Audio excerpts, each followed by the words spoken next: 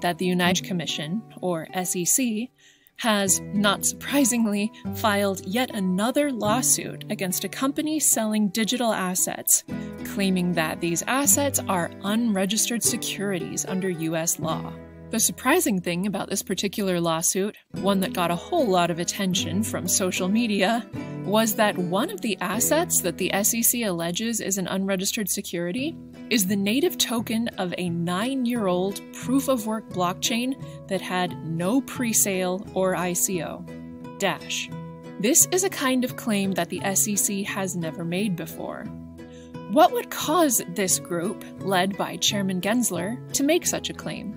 Especially given the fact that Dash is Bitcoin-based, and the chairman has already said that Bitcoin is not an unregistered security, but is rather a commodity. An examination of the lawsuit filing contains a clue: masternodes. Dash is the digital asset industry's pioneer of masternodes. They're a technological breakthrough which has enabled huge advancements in proof-of-work capabilities, like the instant settlement of all transactions, a protocol-level implementation of always-on coin join, transparent stakeholder governance, and a block reward-issued treasury. All this is to say nothing of basic transactional scalability either, because with masternodes in place, Dash can comfortably scale to credit card level throughput, all without sacrificing decentralization or security. So why is an organization claiming to have the best interests of investors at heart I think we have a role to protect the American investor, not steering the public away from technologies that are low functioning and can't scale, and instead encouraging them to explore ones that are high functioning and can scale? Why are they doing, in fact, precisely the opposite? We can't help but be reminded of Satoshi Nakamoto's message to us all, which was embedded in the Genesis block of Bitcoin in 2009. Chancellor on brink of second bailout for banks. This message underscored the fact that banking institutions, in this instance in Great Britain, may have been working nicely for a small class of elite bankers, but they weren't working in the best interest of the general public. And if Satoshi were to embed another message for us today, but this time about the SEC in the United States, he may hint at something similar. That the agency may indeed be working for a small class of elite securities brokers, but that it just isn't working in the best interest of the general public. And it's for these very reasons that blockchain technology was invented in the first place, so that regardless of the actions of chancellors or chairmen, the general public could still have access to the economic tools and services that it needs. I actually at MIT taught a course called Blockchain and Money. I taught multiple courses called Crypto Finance and other courses as well. But you didn't own any crypto? No. You taught the course, but you weren't a user in the product? I did not own crypto assets. The majority of Dash users are likely very sorry that Chairman Gensler isn't interested in even trying out what we've built. We'd love to have him as a user, as a masternode operator, and it's a loss to our network if he isn't interested. Despite that, we must press forward to continue fulfilling Satoshi's vision of delivering economic value to the masses. The solution's got to be scalable, it's got to be secure, it's got to be affordable, fast, permissionless, and support both public and private payments.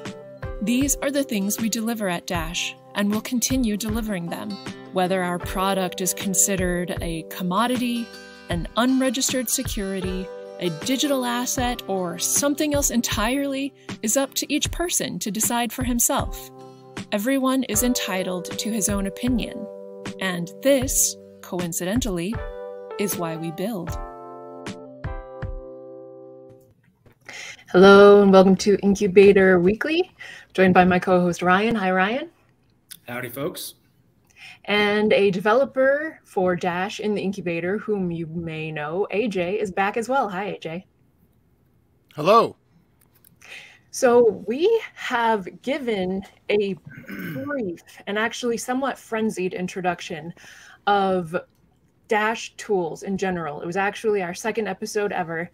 And AJ gave us a sort of whirlwind overview, but we decided that it was time to start digging into these Dash tools one by one to learn what they actually do and what they actually are. So without any further ado, AJ, let's start with DashPhrase. What is that? DashPhrase is something that is so simple that it's very difficult to explain. In the same way that describing what is salt is difficult to explain, because salt is just salt. DashPhrase generates wallet phrases, often called recovery phrases. The term recovery phrase doesn't quite do it justice because it actually is the wallet. The 12 words that you get when you go into, whether it's Dash Wallet or any other type of cryptocurrency wallet, they all use the same technical specification based on a word list. And they randomly generate 12 words. The last word actually is also part of a checksum, but that is the wallet. And that's what DashPhrase does. It generates that, and then it also implements the key expansion algorithm, the hashing algorithm, that converts that into the wallet seed. So the wallet phrase becomes the wallet seed, and then all of the keys, all of the signatures, everything else is a derivative of that. And you can use lots of different software to do that, but your actual wallet, when you think, what's my Dash wallet? It's not the software on the phone. It's not a hardware device. It literally is the 12 words. That's what the wallet is. And that's what DashPhrase does. It just generates those 12 words. Okay. So then if DashPhrase just generates these 12 words, there are certainly many a Dash wallet in existence and have been for a super long time. So what was the need for another recovery phrase generator? Well, this one is based on newer JavaScript technology. So this one's written in JavaScript, and that means that we can use it in the web, we can use it on the server, we can use it on phones. So JavaScript is, for better or for worse, the universal programming language. And the old versions that were made 10 years ago relied on a lot of hacks. And as far as I can tell, there wasn't really much out there in the way of things that didn't rely on those old hacks. And so you get these huge bundle sizes. If you wanted to use the current Dash core lib in order to do this, you'd be bringing in 2 megabytes just to do this one piece of functionality that is occasionally useful just on its own. And so the purpose was to make it so that it's browser compatible first, that it's lightweight, and then it doesn't have any extraneous dependencies. So if you needed to do a security audit of this, there's one file that you need to do a security audit of. So there's no transitive dependencies. Now that is excluded for the CLI. I don't think the CLI has but 2 files, but the CLI may include other libraries for the purposes of interacting with the terminal. Likewise, when you use it in a web browser, you're probably going to use other libraries. A lot of people might be familiar with Vue, or the less popular but still certainly out there, React, that people are using to develop sites. So there's, there are those transitive things. It's not an entire framework. It's just the library that does the one job. Okay. So then, right. Joke in there, by the way. That obviously was some kind of coding joke. Yes. React is actually way more popular than Vue, but it's funny that he slipped that in there without anybody noticing. I'll just say also, not that I'm a React fan, by the way. I do like part of it, but I'll also say that one of the other purposes, at least from my perspective, is as an educational tool. Sometimes people think that cryptocurrency is black magic and these 12 words just come out of nowhere and are incomprehensible, like what they actually are doing and where they come from. But when you actually look at the code, or just describe the code, which hopefully we can get into a little bit today in detail because it's not a lot of code, you'll see that it's actually very, like AJ was saying, it's a very simple concept. And I think everybody that is in cryptocurrency and holds cryptocurrency should know the basics of what this is, not just for programmers, but for users themselves, because this is the new financial primitive that we're building on, these 12 words, which again, we'll get into a little bit more detail on, but at its root, these 12 words are just an encoding of a number, just a different encoding, a different way to describe I believe it's a 256-bit number, right, AJ? It sort of, yes. I mean, it's 11 bits, but it's 248 bits of entropy within the 11 bits, but yes. You mean 11 bytes, right? Sorry. 11 bits per word. Per word. 12 words, 11 bits per word is 132 bits. 4 of those bits are checksum. 128 of those bits are the entropy. But the dictionary is a 2048 word dictionary. It's a lookup table. It's really simple. It's like, imagine you had a 2048 sided die and you just rolled it. And then every time you rolled it, you picked a word that was in a table of the number that it landed on. The words are selected to be easy to read, easy to spell, easy to pronounce, not ambiguous. So for example, there are some simple words like gray that are not included because gray has the English spelling and the American spelling. So it's basically third grade reader level words for the most part. And so that it's easy to communicate. If you needed to remember it, because that's what you want to do, if you needed to communicate to somebody else, you have a high degree of accuracy that you would not be in danger of, oh no, I missed a letter or I missed a number. Oops, I'm in trouble. My money's lost. This is really simple. You can print it out. You can store it in Apple Notes. You can put it in Google Docs. You can write it down. You can remember it. You can email it to people that you trust with your finances.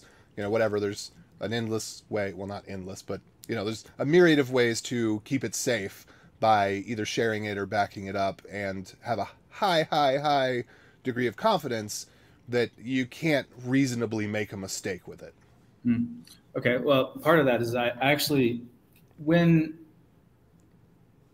is the seed 256-bit? Because there's part of what's in my mind, remembering some of this stuff from many years ago, is that instead of doing these 12 words or to make a private key, you could literally just flip a die or flip a coin 256 times, and then that's essentially what a private key is that 256-bit number.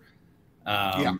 As long as it's with that caveat that you and I both have, know that it has to also generate a valid public key. If it's any private key that's 256 bits long, but it has to also be on that curve to generate a valid public key. But that's not part of this. That's later.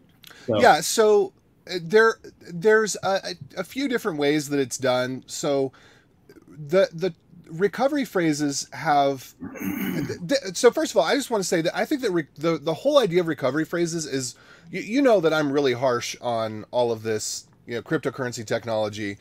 I think anybody that's watched the show knows I'm very harsh on it. This is something that I love because this has nothing to do with cryptocurrency at all whatsoever, except that people in the cryptocurrency community created it. But this is just really, really useful because in a lot of cases you need something that's really strongly random.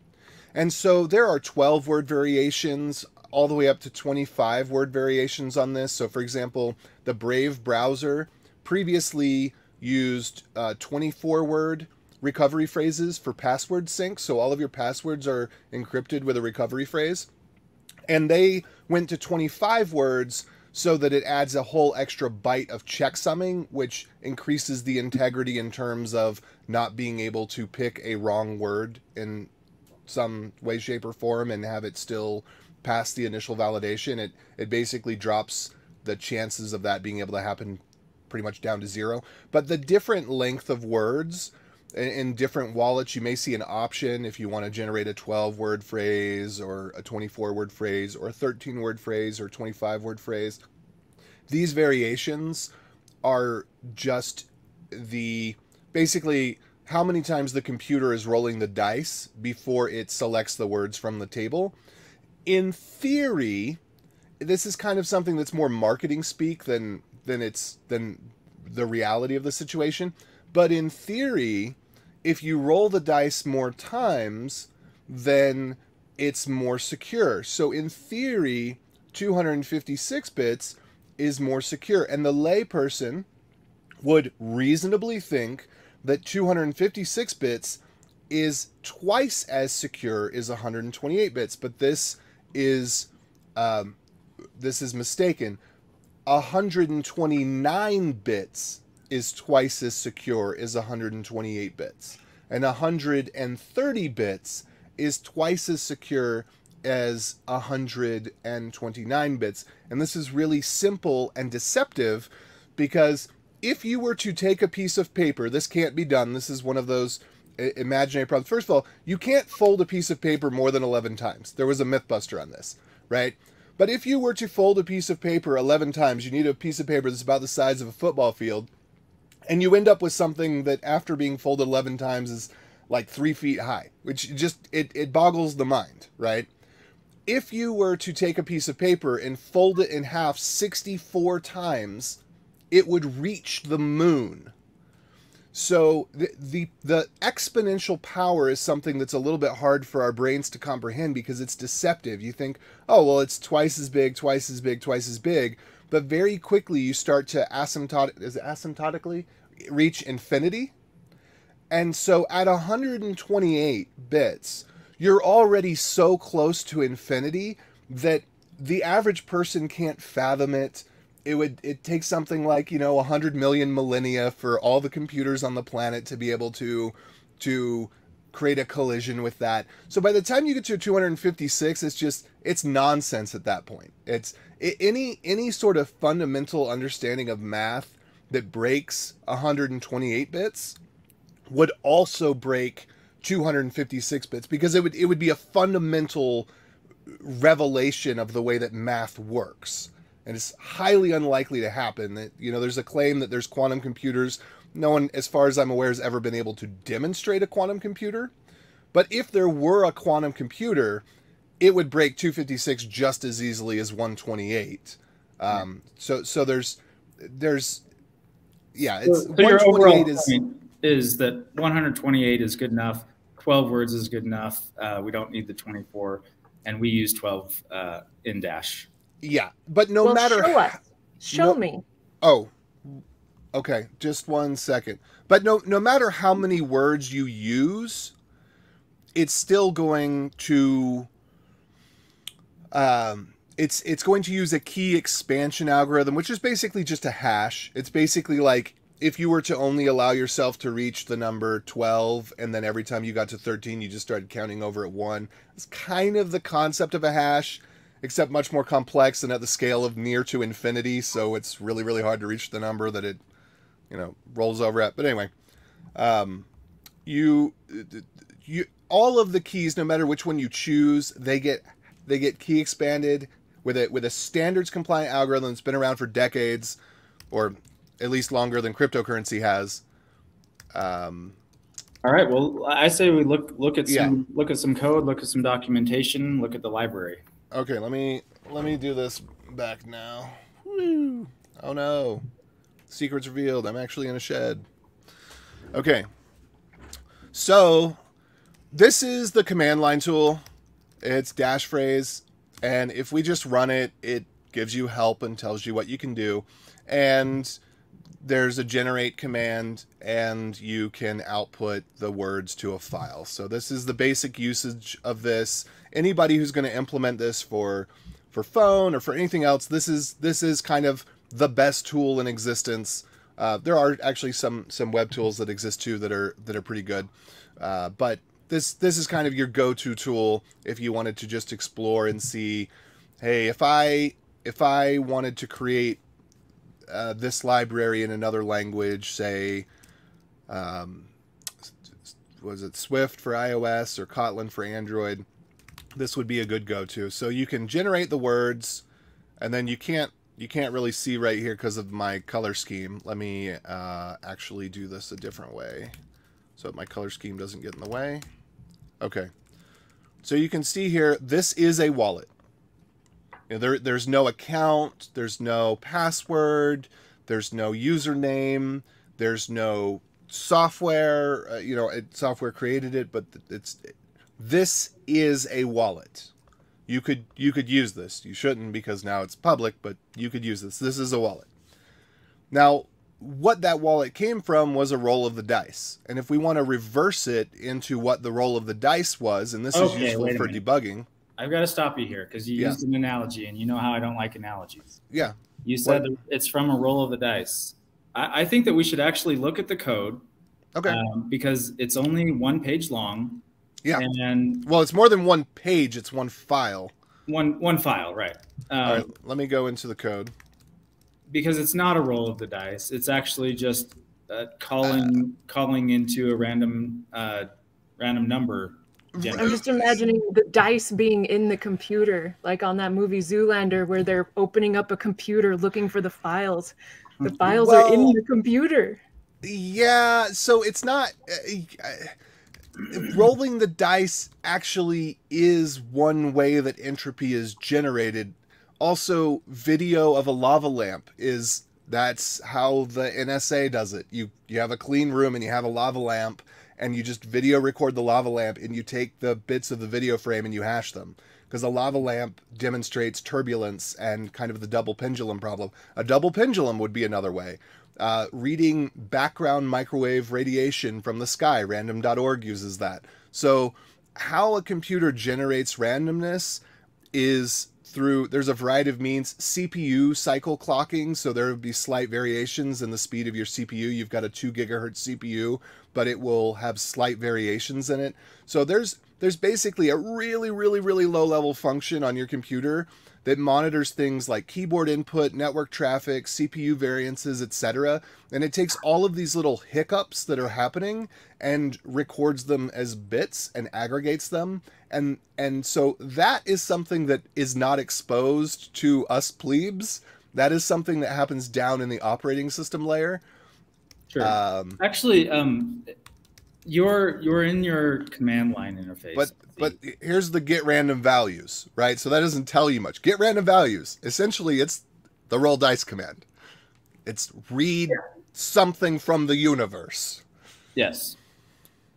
And so get random. Sorry, can you pull the back up? Get random bytes, random values, and it's taking as an input a new uint8 array of byte length, and the byte length is 128 by default. It looks like.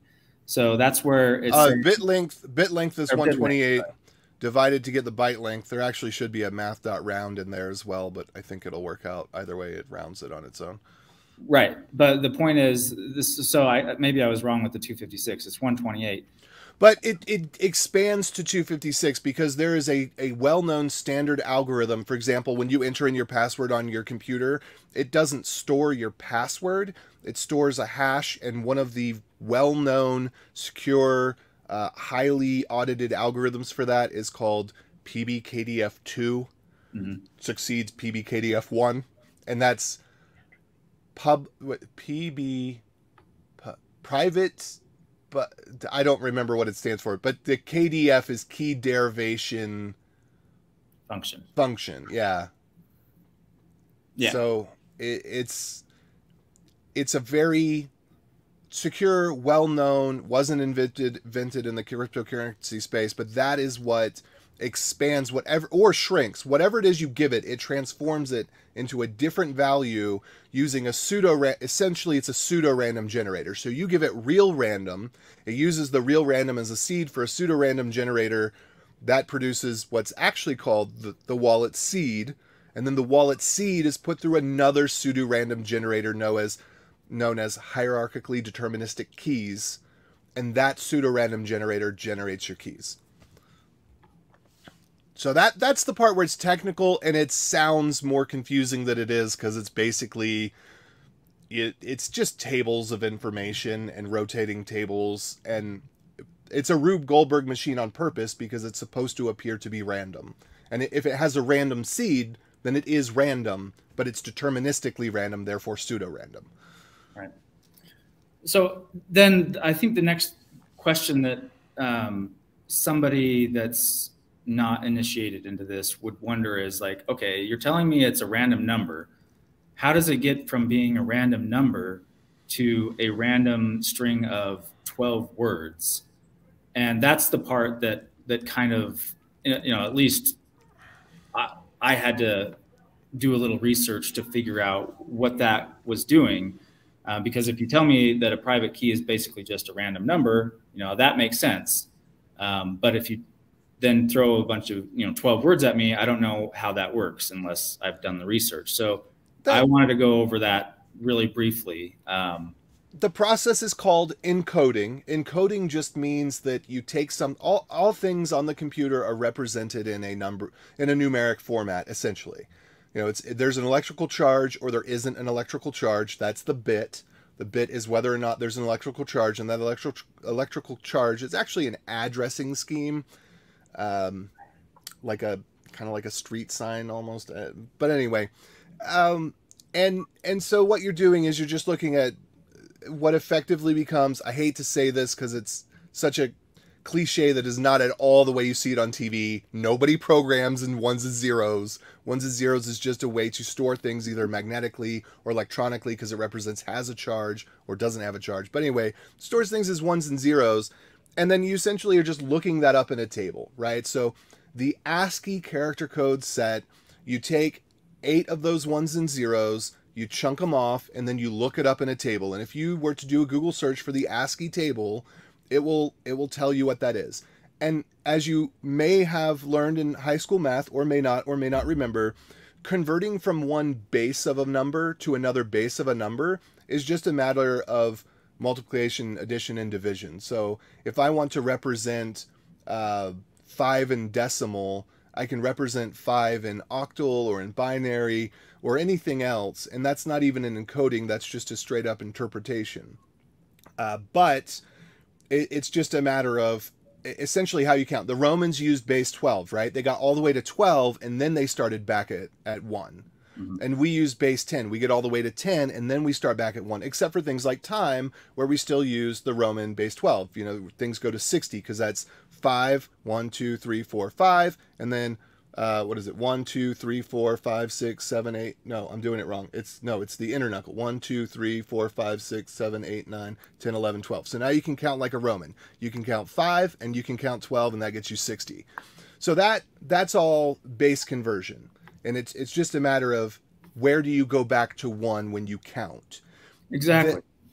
So actually, I wanted to just pause on that for a second. Yeah. Because with my understanding was that those were the same thing, that converting into different number systems is the same as encoding. No, it's not an encoding. It's more of an interpretation. Yeah, that's what I'm saying. So like, for example, if you wanted to count to 5 in binary, you start with 0, right? I guess, let me get my fist on here. So you start with 0, and the first number is 0. Then you have 1. Then you have, instead of 2, you don't have a 2 in binary, so you have to go to 10. So right, exactly. And then 11, and then you don't have a 2, so the next number is 100, and then the next number is 101. So the number 5 in decimal, the decimal number 5 is 101 in binary. And the idea of these private 128 or 256 bit numbers is that when you're encoding them into these words, instead of having 10 digits with the base 10 system that we all know, or 2 digits with a binary system, you have actually 2,048 words. So instead of counting up to 10, instead of having 10, you actually literally have 2,048 different characters. So it's not, there's a subtle distinction here. So if I have 10 rocks that are on the ground, right? The rocks are on the ground. I can count the rocks any way I want. I can count it in base 2. I can count it in base 3. I can count it in base 16, hexadecimal. I can count it in base 10, normal English decimal. I can count it in base 12, the Roman way. But the rocks don't change. The rocks are stored, literally stored on the ground. and I can read the rocks in a different way, but the rocks are stored in whatever position they are. Now, if I were to take the rocks and form the rocks into words, that would be more, and then the words were supposed to signify that. So if I were to take the rocks and rearrange the rocks into the letters TWO, that would be an encoding, because I wouldn't be counting the rocks. I would be aggregating the rocks into letters and then using the letters to interpret a meaning. So that's kind of the difference between an encoding and what I was saying before is an interpretation.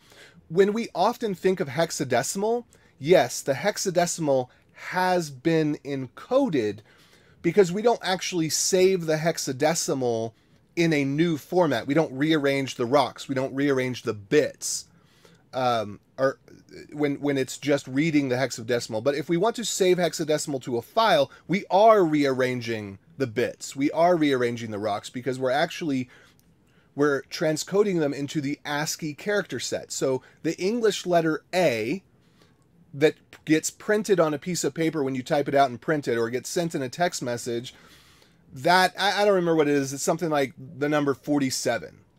And so a program knows I'm supposed to use the ASCII table to interpret these numbers. And so when you get to the number 2 in ASCII, that's something like, I don't know, 52 plus 47 is the base, because all the bunch of punctuation and control characters come first, and then there's a couple other characters, and there's the numbers start. I don't remember exactly what the table is off the top of my head, but the number 2 is something like 120. You know, whatever. Don't quote me on that, right? So, but the number 2 is encoded. The number 2 doesn't actually represent 2. The number 2 is a bunch of bits that have been rearranged into a symbol that means 2, so that when it's sent as a text message, the program on the other side that is interpreting the numbers as pictures pulls out the picture of number 2 in whatever font and then displays that. And so that's where the difference is. When we say we're encoding the words, you actually are looking up these bits in a table, and what gets saved out to the file is not the number, it is the words. And if you wanted to get the number, which actually it turns out the number is only used for the generation, we don't ever use that number again. The only reason you would use the original entropy number would be to validate that your implementation and another person's implementation match. So if somebody wanted to write this in Swift or write this in Kotlin, they would want to be able to get the entropy, which was the command I was just about to show a while back. They would want to get the entropy number and make sure that their encoding matches the same encoding for any given entropy number. But it's a subtle, nuanced difference, but I mean, if you're a developer, it's a critical distinction. Yeah. Okay. So you have a website that uses this library to generate passphrases as well. I think that might be a better way to demonstrate this than the command line. So this is actually not this library, but it is. So before I was involved with Dash, or towards the beginning of getting involved with Dash, I was noticing how much I liked the way that Brave Sync works with the recovery phrase. And so back at that time, I had created a library called passphrase, and basically it's stripped of the cryptocurrency nomenclature to be a little bit more friendly, so that people don't think, "Oh, cryptocurrency, run away, run away." You know, so this actually is, DashPhrase is a derivative work of passphrase.js. It's the same algorithm, but it's just a different way of exposing it in terms of the documentation, so that people can feel more comfortable about it and not feel like there's that cryptocurrency enigma around it. This is just a great way to use a passphrase generator and a recovery phrase in the way that lots of software are starting to use this technology, because it's a generally good standard. It's well thought out. The word selection is a good word selection. The algorithm uses uses standard algorithms under the hood. It's not weird, funky, wonkadoodle cryptocurrency stuff that later is revealed to be, insecure, like some of the, the RipeMD stuff and some of the other things that I've complained about in the past that the cryptocurrency community said, rather than do what has been approved and been tested and been audited, we're going to make up our own stuff. This is something where it's like everything is based on really reasonable, really rational things. So there is here salt. Just ignore that. So I'm just going to point that out right away. Just ignore that. In the regular day-to-day with the way we use cryptocurrencies, the salt thing is just a legacy. It's a remnant of a former BIP that is not actually used in practice. But for the purposes of doing any sort of implementation and passing a test suite, you would be using that as a developer. As a user, you don't need to worry about it. So as a user, this generates a random number. It looks the letters up in the table. And that's what it does. It ends up generating 132 bits, but every word is 11 bits wide. And so the last few bits are a checksum. So basically it takes the first 128 bits, adds them all together, multiplies them, divides them, comes out with a number that says, if you get this number, you probably had the same 12 words. You probably didn't make a mistake. So just a question on that. Yeah. If somebody that, was dangerously educated on this and thought to themselves, okay, so this is just generating random numbers from this dictionary of 2,048 words. I'm just going to select my favorite 12 words out of this list that I can maybe memorize. What's the peril of doing that? So one pair, I would say it's relatively low. Other than that, you actually don't get to choose the 12th word. Yeah. Because if you choose the 12th word on your own, you're going to get a prompt in almost all software, and some of it will just flat out not allow you to do it. You'll get a prompt that says, the checksum doesn't match. Do you want to continue anyway? Right. Because the last 4 bits out of those 11 bits in the last word are representative of the checksum. So you could choose your favorite 12 words out of this list and then have it calculate the checksum for you. But you could not, for your favorite 11 words. And this library wouldn't assist with that, but you're saying it's possible technically. Yeah, so as long as they pass the checksum, the software is not going to complain about it. And I don't think that there's any particular peril in it, but I don't know. I mean, I think that I don't know. Somebody's going to tell you, well, there's going to be less entropy because it's words that you chose. Well, yes, but somebody would have to know that you chose the words rather than them being random. I think that in practice, there's probably an edge case where it could actually have less entropy. Like, for example, if you chose the same word 11 times, zoo, zoo, zoo, zoo, zoo, zoo, zoo, zoo, zoo, zoo, wrong. I don't know how many zoos I put in there, but if you, the zoomonic, one of the great test phrases, the zoomonic, chosen because it's if you were to look at it as the binary representation, it's all ones other than the couple of checksum bits. Well, while you're in the browser there, why don't you just bring up the GitHub repo so that people can see the documentation for this particular library, and they'll know more about what you're talking about with this zoomonic.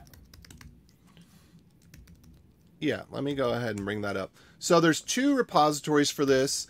I like to keep the CLI, the command line interface, separate from the library. And the reason for this is the CLI tends to have creep, where dependencies start to come in whenever you're building a web app or a command line app or any, server app, whatever type of app it is.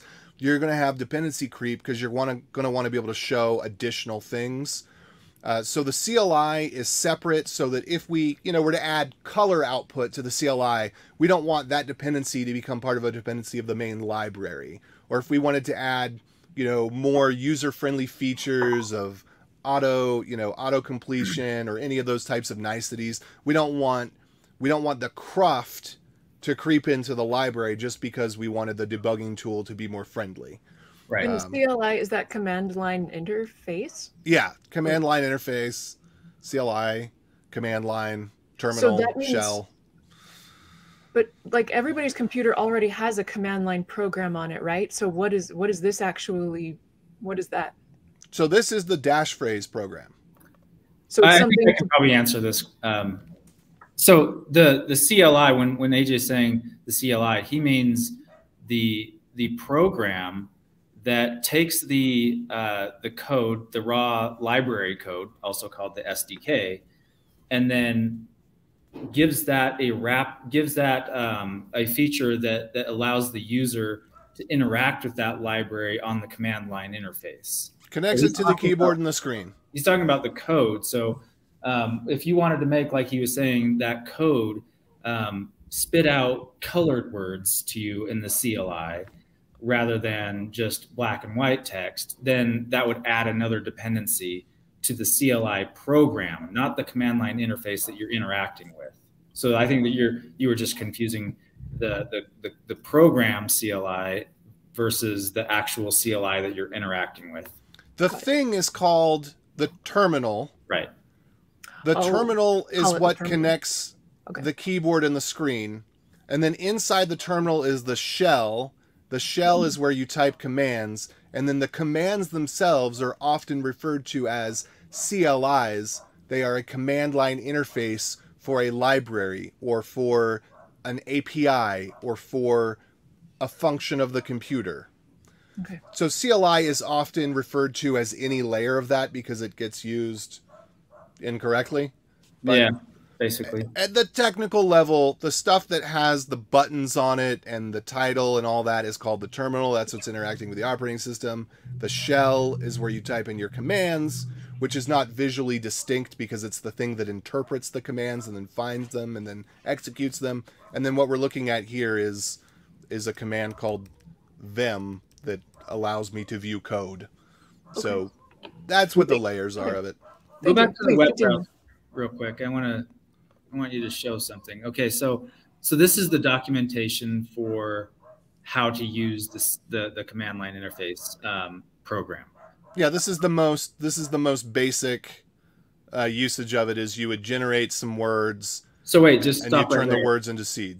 Yep. So to use this, you could go into the terminal, and you could type the command DashPhrase space generate with that with those options at the end, and that basically is calling the same code, the library code, the SDK code, as the website.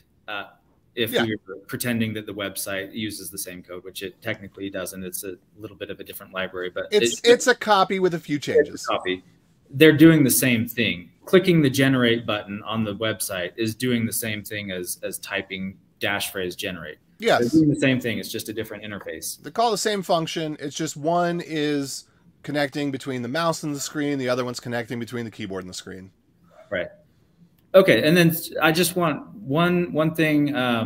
Go back to the code itself. Scroll up. Okay, let me find out where I actually. Too many windows open. What am I going to do? We're all going to die. I think you can scroll up right there. Well, okay. I just want you to click into the code for the DashPhrase.js. This is the actual code, and just scroll through this, just so people get an idea.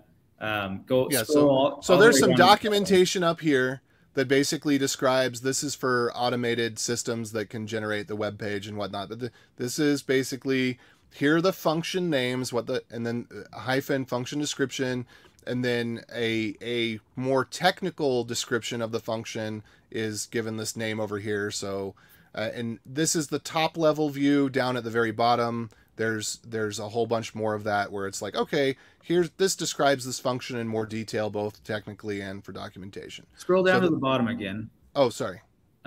So basically we have 329 lines, most of which are documentation and spaces. So this is not most of which, but a third. Okay. But yeah, like I'm just saying, like for you programmers out there, you can understand what is happening here with 15 minutes of, reading. Yeah, and there's no external libraries. This is it. This is all. This is the whole thing. Some programming languages you would need to bring in an external library for PBKDF2 is part of the standard library in JavaScript, is part of the standard crypto library. In all JavaScript platforms, whether you're looking at the browser or Node or Dino or Bun, it's all, that's all the same. That's something where you might need to bring in a dependency if you're doing Swift or Kotlin. I don't know if they have it in their standard library. There's also normalization. You actually don't need this if you're just doing English, but as you are aware, there's emojis and stuff like that. If you were doing accented characters, say there's a French dictionary for this as well. French has accented characters. Accented characters can be produced in 3 different ways. They're part of the Latin ASCII character set. They're also part of the Unicode dead character set. And then they're also part of the Unicode 0-width join character set. So there's a normalization that if you wanted to use the standard French dictionary for this rather than the standard English dictionary for those 2048 words, you would need to run a normalization because you don't know which accented E character set the keyboard is going to be using depending on what software, you know, the web browser versus a wallet software or whatever. So there's that thing that would require a library in most other languages, I believe. And then other than that, yeah, I don't think anything else would require a library. Okay. So just do a find on the page and find the word generate. It's right here. Okay. Let me bring. Sorry, I should have bumped this up a little bit so you could read it better. So I just wanted to let people know, like, okay, so DashPhrase.generate. Now if you could go back to the documentation, like that's that function right there. Bam, very small. Yeah, it's documentation. You see how, like, the documentation for all those functions. Yes. Yeah, it's. I did try to make sure that everything is for these things that I would consider production ready for release. There are a few libraries in the Dash tools that are not quite yet at this quality, but I'd say for the most part, DashPhrase is well documented. Yeah. And it's pretty easy because there's not a whole lot to choose from. It's very, very simple. Well, that's kind of what I wanted to go over. Just those things. I wanted to see. I wanted people to see the code, see the documentation, understand a little bit what the generate function was doing, and just let people know that this is something that you can kind of look into and understand. Even if you're not a programmer, you probably could look at the code and make some sense of it, so that you are more familiar with how cryptocurrency works and the keys.